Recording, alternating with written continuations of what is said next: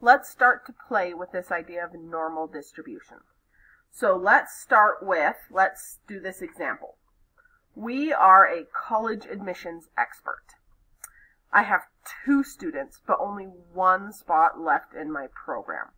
So I need to pick a student to admit to my program, and I have to tell one person, I'm sorry, you're going to have to try some other time. So this is kind of a big decision. I'm like changing someone's life here. So all I know is that student A has an ACT score of 29, and then I've included the mean and the standard deviation of the ACT. And I know that student B has an SAT score of 680, and I've included the mean and the standard deviation of the SAT. And I need to pick a student. Well, obviously I'm going to want the student who scored higher, who did better. They're probably a better student to have in my program. So I need to be able to look at these scores and figure out who did better. So we're going to start like this. Let's start over here. We're going to do the ACT. Oh, sorry. My thing just died. Let's try that again.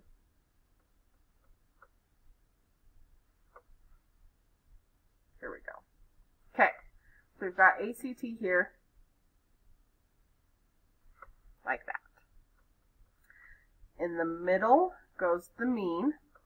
The ACT mean is 21, and then we always go at least 3 standard deviations out on both sides, because that helps us with the 68, 95, 99.5 rule.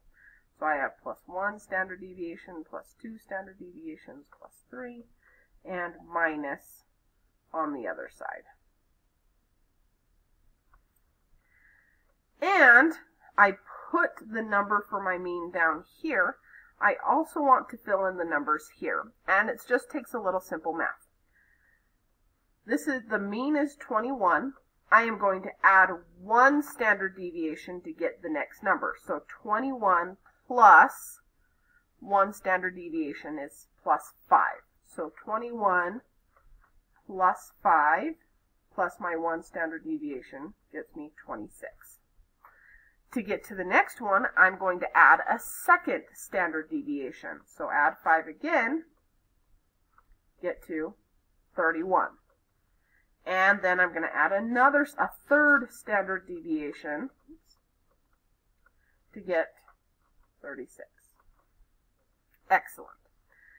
And we can go the other way, minusing standard deviation. So this time -5, 21 minus 5 is 16, minus a 2nd standard deviation gets me to 11, and then minus a 3rd standard deviation is a score of 6.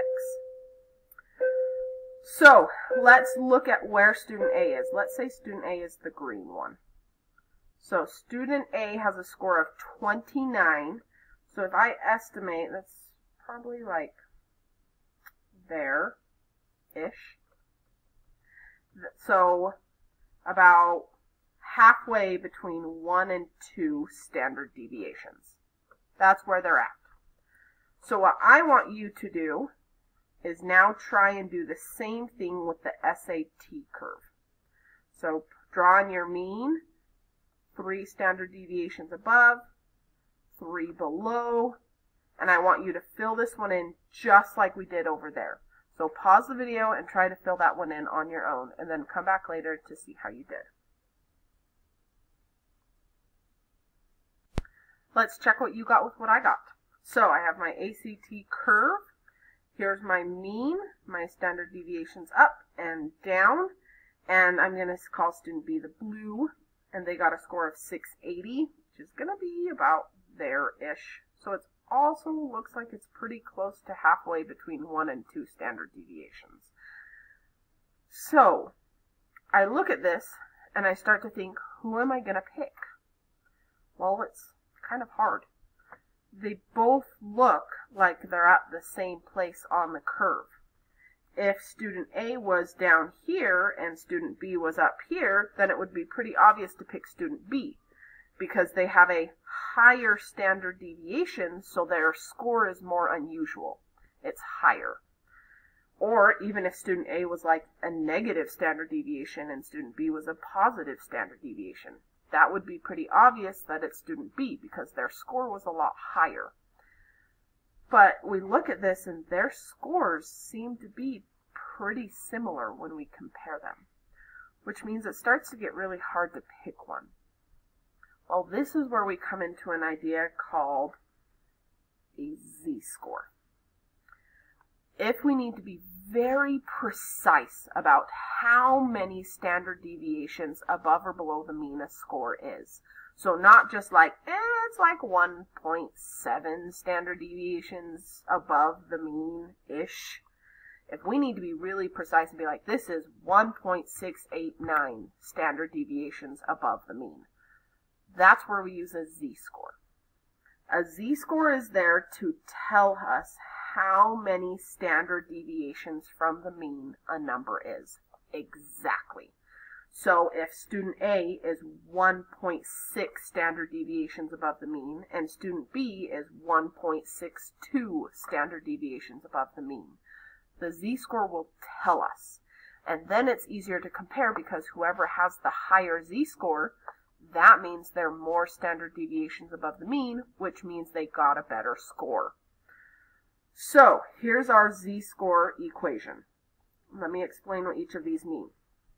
X is the score, or the data point. Mu is the mean, like we've learned. Sigma is the standard deviation. So let's use this formula to go back to our students now. So we've got student A and student B. And let's start by listing. So student A, X is their score, so I can go back here. Student A scored 29.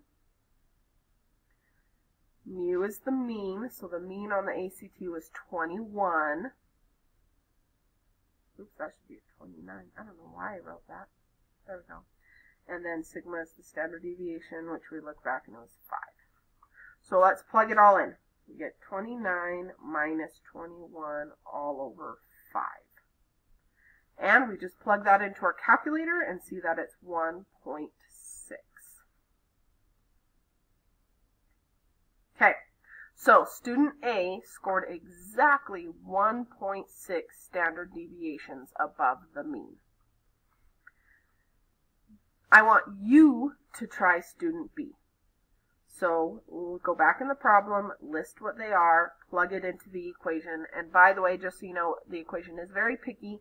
It's always data point minus mean, not mean minus data point. That is different. Don't do that. So pause the video, plug all that in, and see how many standard deviations above the mean student B got, and then we can come back together and compare them. This is what you should have gotten, 1.413. So student A has a score of 1.6 standard deviations above the mean. Student B's score is only 1.413 standard deviations above the mean. So it's pretty obvious that student A did much better than student B. Well, I shouldn't say much better. They did better than student B. They have the higher score because it's farther from the mean. It's higher up.